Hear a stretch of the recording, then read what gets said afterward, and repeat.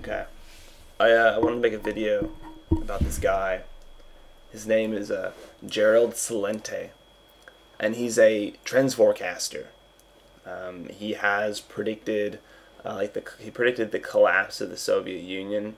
He predicted this whole housing crisis that we have going on now, and especially in like 2007, 2008. He predicted that to the day that it started, and he says it's not very hard to see where this country and the world is going, in terms of like economic standing, right? He says you need just a moderate understanding of economics, and you need to be able to read history books and connect dots and connect concepts in order to realize trends and then predict the future. So that's uh, this guy's saying some really scary stuff, actually, and I wanted to talk about him. I wish I had prepared more for this video, as you know, anyone who watches these know. I don't really prepare. I just kind of turn on the camera and wing it, and there's reasoning behind that, and I have many videos. One in particular explaining why I do it that way. So if you are interested, just look for that. I think it's called "Why Am I Doing This?" Oh no, it's called "Why I Am Making Videos Using This Method." I think is what the video is called.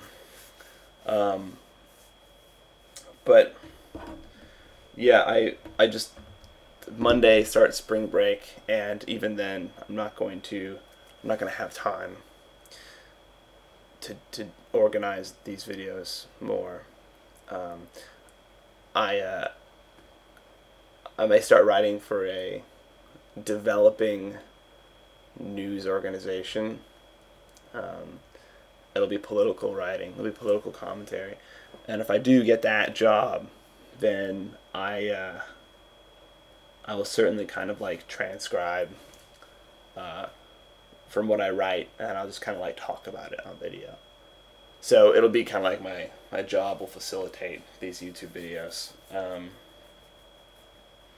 Yeah, and that'll be nice for you guys, I guess, or for anyone who cares. But anyway, back to Gerald Celente.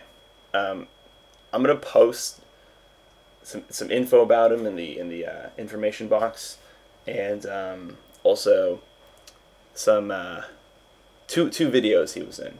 He's on this Russian television station, and then he was on Glenn Beck, his station. The scary thing he says is that if the current policies continue, if the current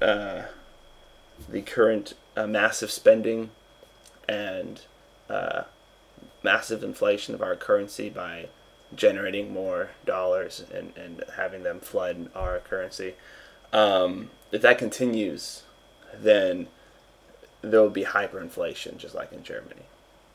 So by, I forget the date, I think it was 2014, maybe,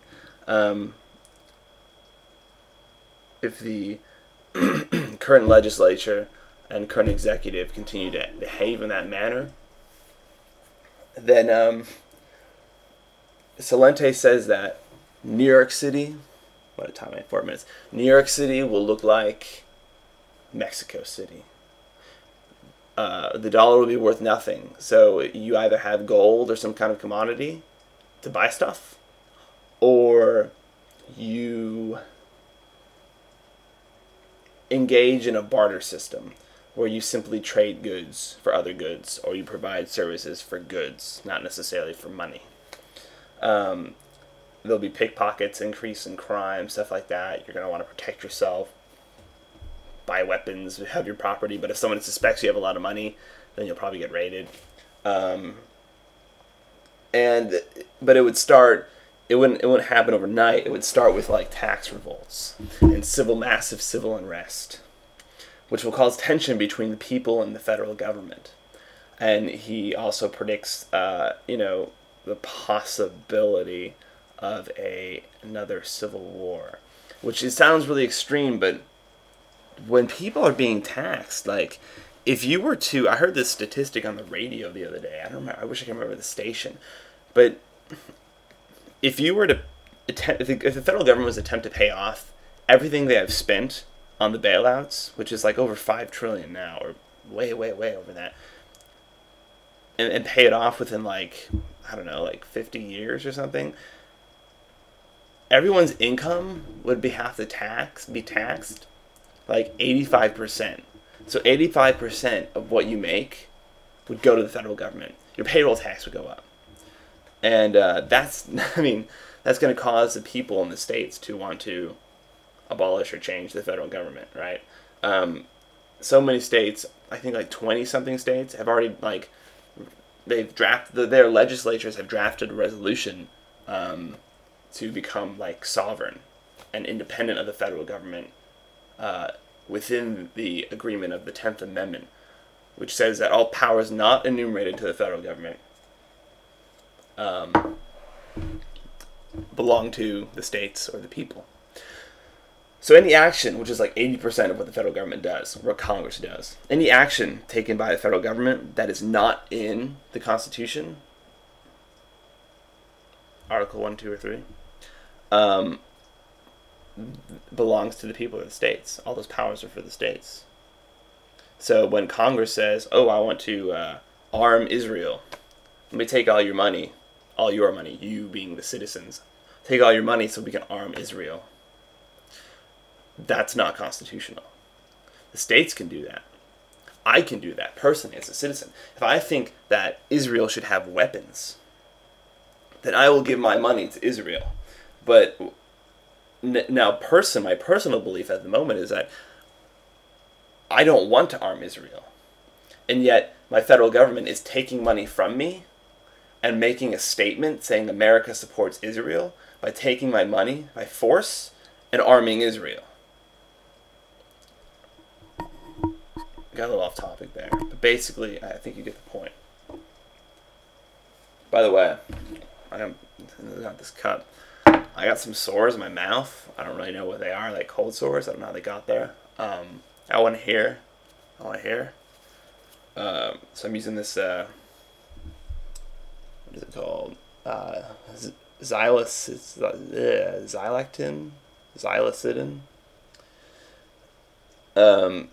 It's for early relief cold sore gel, cold sore, fever, blister, oil pain treatment. That's why it tastes horrible. Like, I don't want to swallow it. I put it, like, it kind of hardens, but I put it here and here. It's really nasty. So yeah, look into this guy. I'm gonna post two videos. Of Gerald Celente. Look into him because it's scary stuff. And I've talked about this before, but preserve your wealth now. Purchase gold. Do it. All right. Take care, guys.